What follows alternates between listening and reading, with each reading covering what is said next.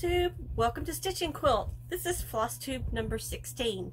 My name is Stephanie, also known as Vintage Sew Girl on Instagram, and this is a YouTube channel mostly about cross stitch, but I do sometimes talk about quilting. I also talk about sewing, both historical and modern, so sometimes it's just whatever I happen to want to talk about that day. So there you go. I hope everyone is doing well. We are under mandatory shelter in place, or stay home, stay safe is what they call it here. And I'm getting a lot of stitching time in, both kinds, sewing and cross stitch. So I am a teacher and I am working. It's just all online, so I can stitch in between things that I do, mostly answering questions on our Google Classroom and things like that. So yeah, that's how things are going here. Not gone stir crazy yet. I am an introvert and I kind of like the at-home time, so it works for me. So would you like to see some whips? Here we go. So I have been working on, sorry for the crinkle, my Ink Circles Little Alien Schoolgirl, and I'm getting quite a bit of progress on it. Hold on just a second, let me get it just right so you can see it. So there you go. Okay, it's not showing the top. How about like that? This is on 18 count oatmeal Ada, which I started this. This is like my oldest or second oldest whip, and I started it back when I was still gridding. I don't grid anymore. I used to dread gridding because it takes so long, and I just wanted to start stitching. So finally I just said, and I started stitching. So Little Alien Schoolgirl, I did a lot of this piece right here and these little deals here. Some of the letters, it's what I worked on since you saw me last. I still love this piece. I am a big fan of Ink Circles and love the designs. Okay, so there's whip number 1, Little Alien Schoolgirl. If I don't put them back, they won't get back. So second one was a market haul piece. It is I Will Cut You by Lucy Bean. I'm doing this on 28 count Mudslide. I think it's Mudslide from Color and Cotton. It was left over from my drawing a blank. Maybe it's cold outside. So here is what I've gotten so far. I did convert all of my flosses to Color and Cotton colors, except for the gold, which is Mustard Seed by Gentle Art. So if you'd like to know what colors I'm using, just comment down below and I'll let you know. I did all of the scissor work yesterday while we were watching the whole series, the British series North and South, and then a British series called, it's done by the guy who did Downton Abbey, and it's called The English Game, and it was about the evolution of soccer, and it was in 1879. It was a really good movie. I was really surprised. It was about soccer, but more about the people's lives, and the costuming was gorgeous. And if you haven't seen it, it's on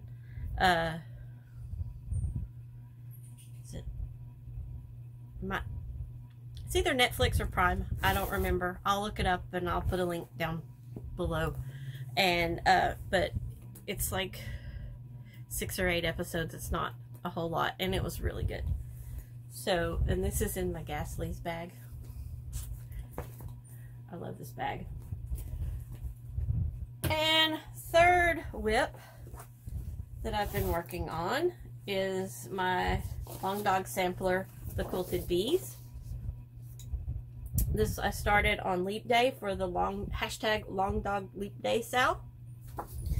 And I just keep working on it every so often because I love the colors. I'm doing the DMCs and I love the colors, and it's just a lot of fun. So there you go. One bee, and I'm doing all the filling. It's the gold in the hexagon all the way around that bee. So I started in the top left corner, and this has been a lot of fun. This is on 28 count. Here, I have the thing. 28 count even weave.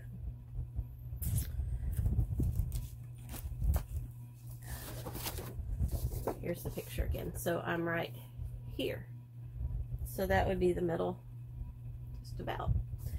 I'm really enjoying this, and I love seeing all the different Long Dog samplers. I started to get one of the bigger all color ones and everything, but I'm still working on my Modern Folk Embroidery big one color piece, and I just couldn't do another one color one right now. I will eventually. I really like them all. So that's all the whips I've been working on since I filmed last, but I have some FFOs. So the first one I finished this little piece last year. It's Curtis, I think it's Bowringer. Somebody tell me if I'm not saying it right. And it was a little chart that I found at Fancy Stitches in Cleburne. And this is just some random natural colored linen. I don't even know which company. I just grabbed it. And these are charted in DMC flower floss, which you can't get anymore. So I converted them to regular DMC. And you can see I finished this in 2019, and I just decided to make it into a little pillow. It's kind of wonky, but that's okay. I like it. Where's my back? I just made an envelope pillow, so I can take all that out and redo it if I want. I do have some pom-pom trim somewhere. I have to find it, and I'm thinking I might put the pom-pom trim around the outside, but anyway, FFO. I love stitching. Okay, and I mentioned on my last Flosstube my Suffrage Act FFO, and I had forgotten to take it to my daughter's house. I did put a picture in, but here is the FFO. This is also a pillow. It is also an envelope pillow, and I bought a pillow form. 9 by 12, maybe 6 by 12. I don't know. And this fabric I bought and attached to the sides, lace trim, blue ribbons with stars, and wooden buttons. These are not vintage buttons. They I got them in a bag at a quilt retreat as a prize, and I believe they're from Moda, the fabric company. So there's Suffrage Act. There's the envelope. So this was a lot of fun to finish as well. Get these out of the way. Okay, and the next thing, last Monday, you had seen in my last Flosstube I had got the Death Rose sewing kit, and I showed all the parts and pieces in my last Flosstube, and I was talking to Michelle Bendy Stitchy on Instagram, and she got it too, and so we decided we were going to start it.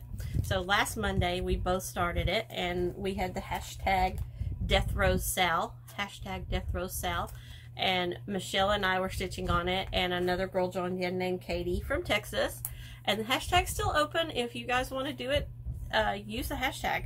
But I finished mine. Michelle finished hers as well. I finished mine.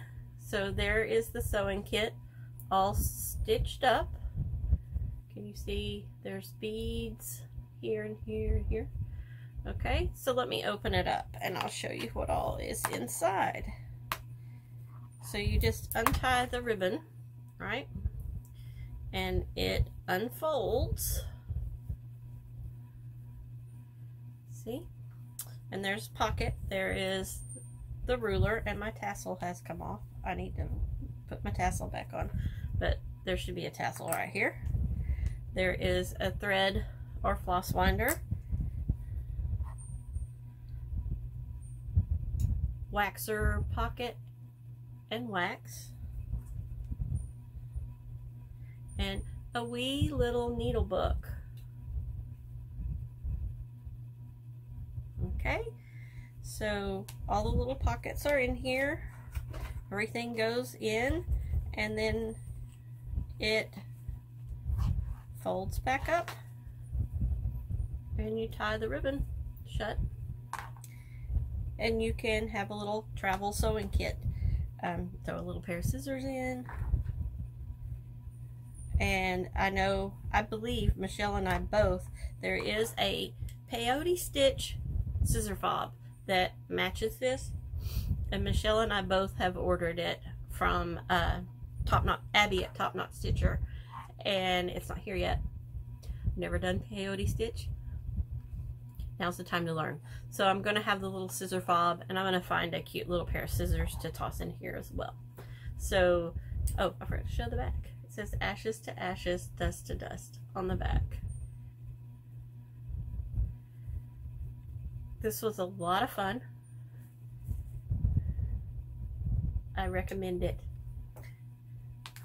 Fern Ridge Collections, Death Rose.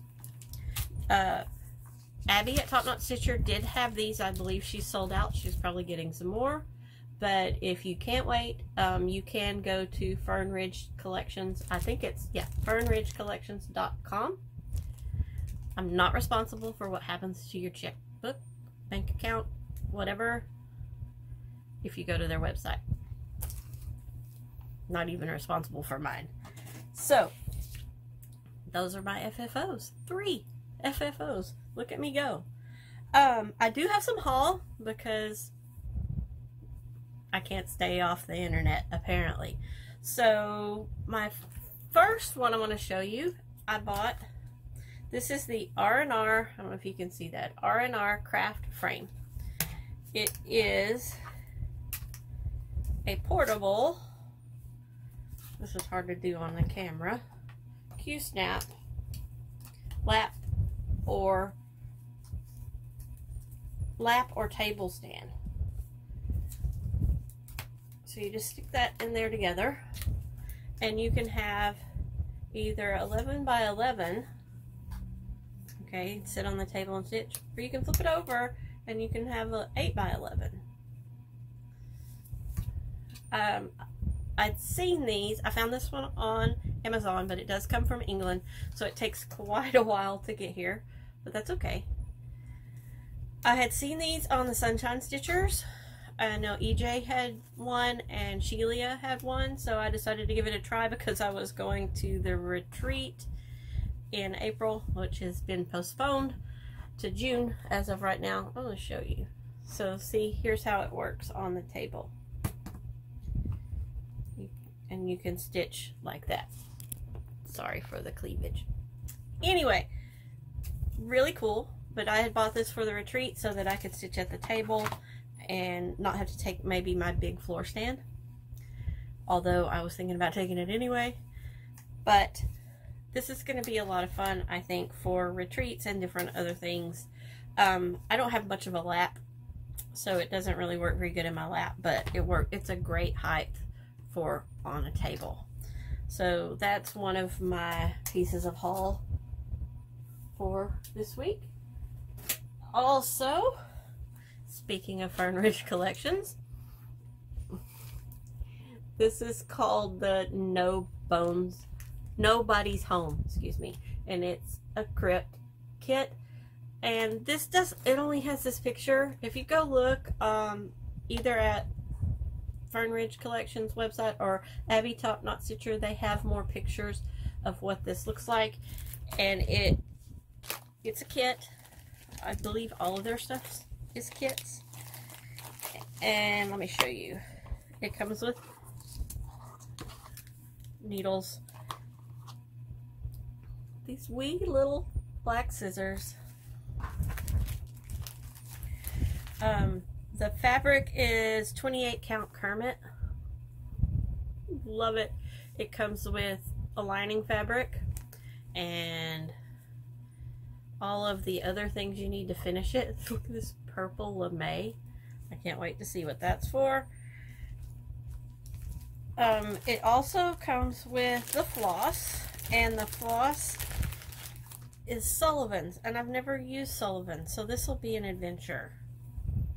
So there's all the flosses that go with it. It also comes with charms and beads and some pins and things, and my kit happened to not have any in it. I emailed Fern Ridge on Saturday. This came Friday evening, and I emailed them Saturday morning, and they emailed me right back that they were so sorry it must have got left out, and they immediately printed a shipping label, and it should be here shortly. So customer service, top notch. And they even answered a couple of questions I had about this. So I'm really enjoying these, and so I'm gonna hold off on starting this one just a little bit since I have so many whips, and also the fact that it's 1/1. So I have to get a little brave to be able to do that. So that is Nobody's Home by Fern Ridge Collections. I also got, this came from Abby, the Top Knot Stitcher. This was a market release by Brenda Gervais. It is I Collect, and it's a button jar with tomato pin cushions and stuff. And I don't know, you can't see. Right behind me here, no, there, you can't see them. There are, sorry, large truck outside. There are gumball machines with buttons in them. They're vintage and antique buttons, and so this, perfect for me. I also got from Abby this piece called Carmen. Carmen is my daughter's name. So I had to, and I don't know how to pronounce this. I'm assuming it's German. Stickadine von der Vierenberg. Somebody tell me how to say it. But yeah, I'm gonna do this for her at some point. I'm not sure when.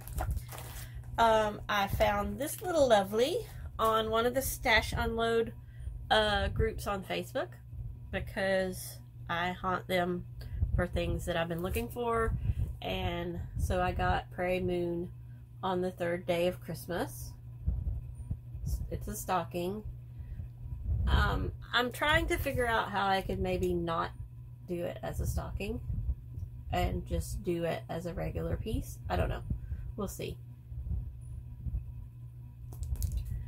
I'm not huge on Christmas stuff, but I really love this, and I like the little skater people down at the bottom and the houses. So that was from a Stash Unload group. And then I got from the Bestitch Me group. She comes in occasionally, and she has some de-stash stuff where she's selling some patterns. So I got Lindy Stitch's Emily's House. I just like this. I like the sentiment and the colors, and I think it'll be pretty to do. So no telling when I'm going to start this. So that's my cross stitch haul. I do have a couple other things. It's not really haul. My great grandmother is in a nursing home, and we're getting the house ready for an estate sale and to sell the house. And we went in and took the things that we wanted and not to get rid of, you know, like that. So these had always had my name on the back, so I brought them home. And these are some fashion prints. I have 2 of them. They're from 1866. And they're really lovely, and I remember them hanging in my great-great-grandmother's house.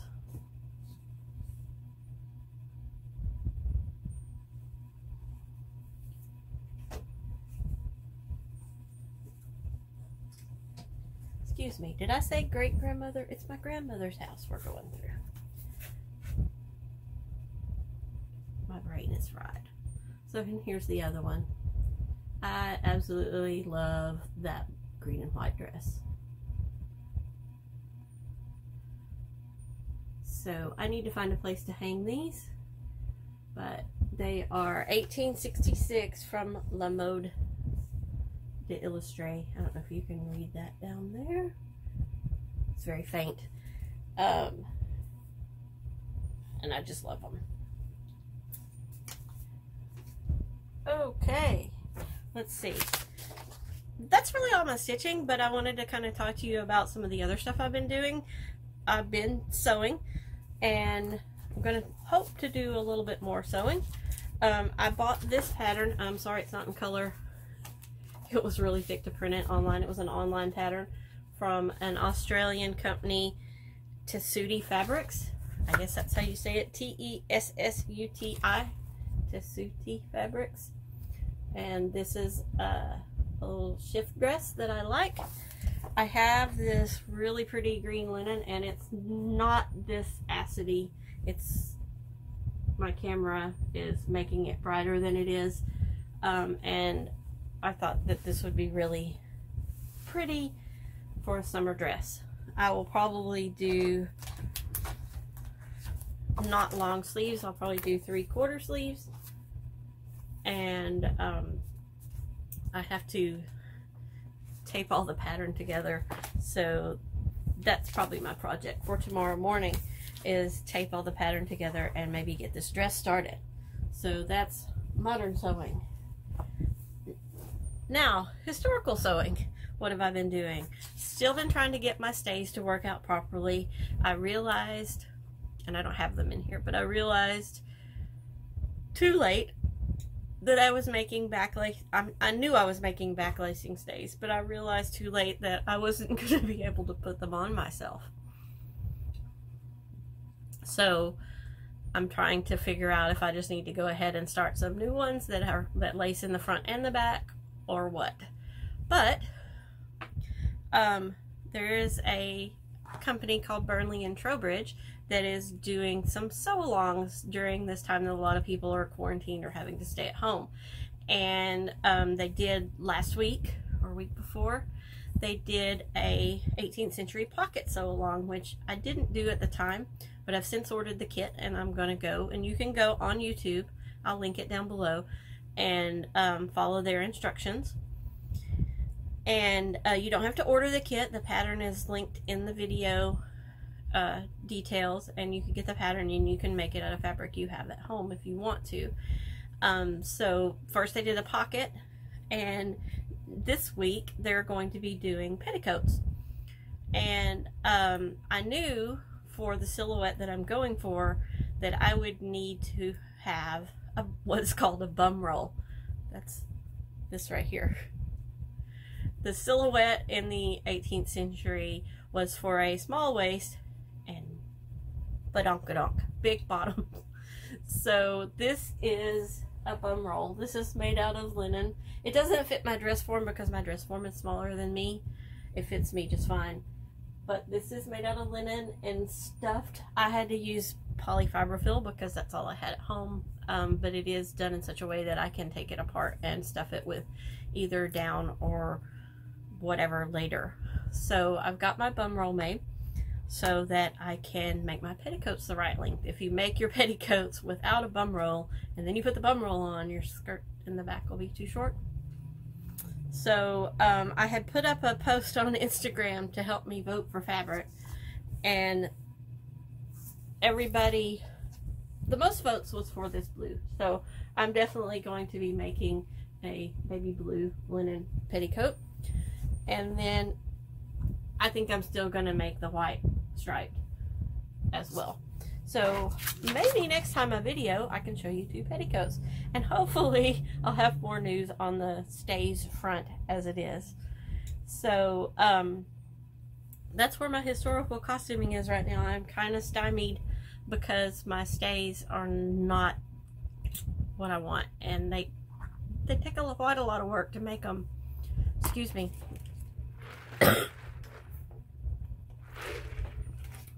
Little dry throat there.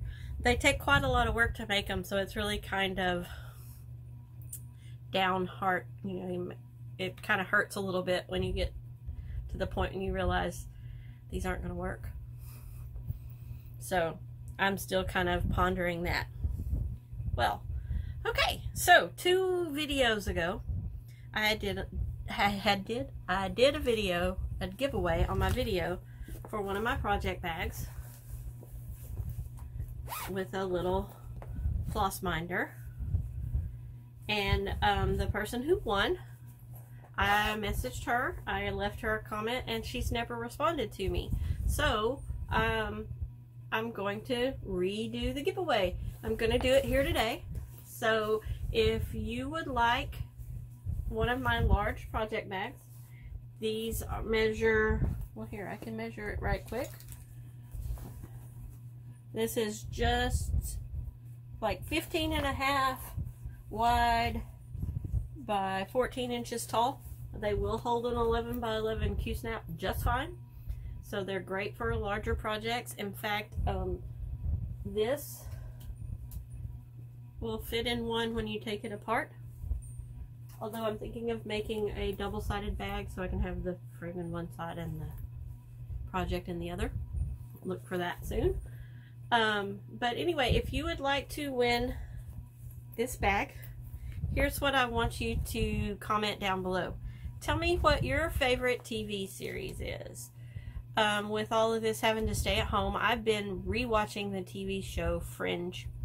It was from the early 2000s. I don't know, did anybody else watch Fringe? I absolutely love the show. It was just weird enough. It was great. I also like things that are historical, the different series, like I mentioned, the English Game, things like that, where they're costume dramas. So just tell me what your favorite TV series is. I need some more stuff to binge watch. And make sure you don't say giveaway. Make sure you're 18 and older, yada yada yada. Okay, so project bag giveaway. Now, one thing I would like to ask is, and let me know down below if you would like, would you like me to do a stitch with me where I work on one of my projects? I would be happy to do one if you'd like one. So just let me know. So I think I've pretty much talked about everything I had to talk about today, and I hope you are all safe and well and staying safe, and I will see you next time. Bye.